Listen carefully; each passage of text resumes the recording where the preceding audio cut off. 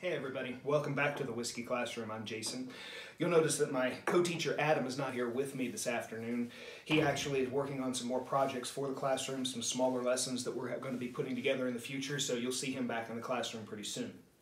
Today what I've got in front of me are two budget bourbons. This is Evan Williams White Label, we often call it here. It is bottled in bond, which we'll talk about what bottled in bond actually means in a future episode. And we have a variety of Jim Beam over here, which is also the bottled in bond version. And the reason that we're doing this video in the classroom is because on Facebook we recently saw a post in the group Bourbon Nation from someone wanting to know what are your opinions on the Evan Williams versus Jim Beam. If you were going to drink a budget bourbon, which one would it be? And they were asking about tasting notes and flavor profiles and the like, so I thought I'd pull both of these out and give them both a try. Now again, I didn't have any of the regular Jim Beam or the regular Evan Williams.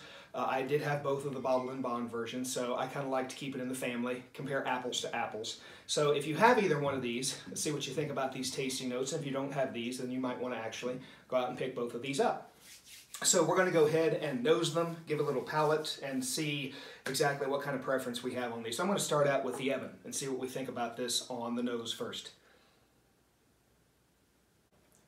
Okay, the Evan has a little bit of vanilla that comes through on the nose for sure. There might be a little bit of cherry in the background of that, but I'm definitely getting some brown sugar notes off of the back. We can definitely get that much. It's a very, what you would call, typical bourbon nose. Nothing citrusy really jumps out at you. It's not sharp. There are no tart flavors that seem to come through on that one.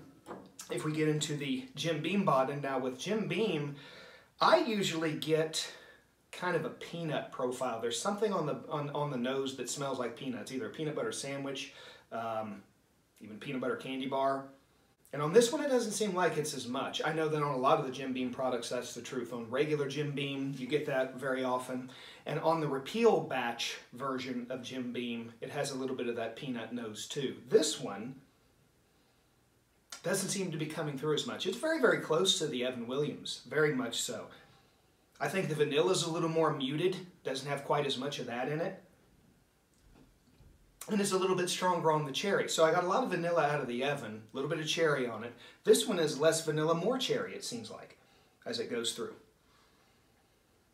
A little bit drier smelling too, which means that instead of getting a lot of the fruit notes and the vanilla notes, you get a little bit of the barrel spice, it seems like, out of that. Doesn't smell as sweet. Okay, so we'll go ahead and give both of these a sip and see what we think about the actual palate.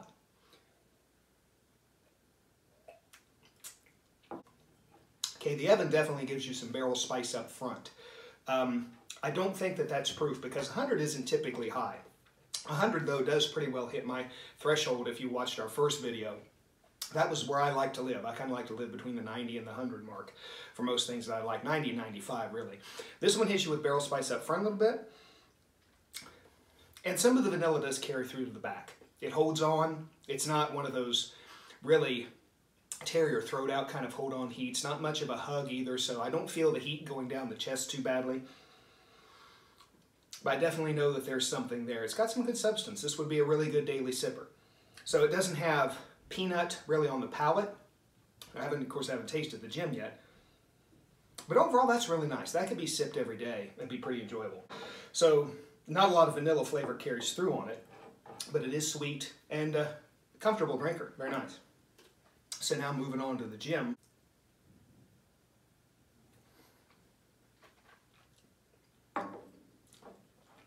Oh yeah, a lot drier. A whole lot drier it is.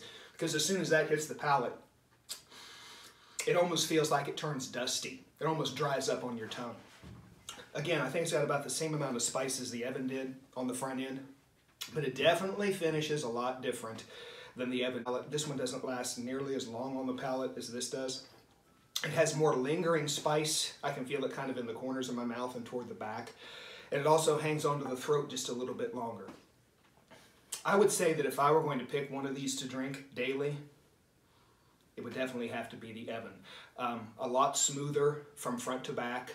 Even though it's got that little bit of spice up front, it doesn't have as much lingering, I guess, peppery notes. Although it's got more dry barrel notes, some tannin on the back. You don't get a lot of bitter. So anyway, these are actually both really great sippers.